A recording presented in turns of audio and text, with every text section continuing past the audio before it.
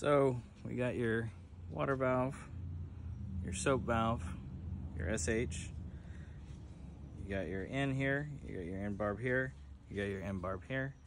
You got your proportioner here where your goes to the pump. You got your out here. Then you got your power connection here, your negative, your positive. You got your switch here. Turn it on there, turn it off there. On, off. Easy breezy.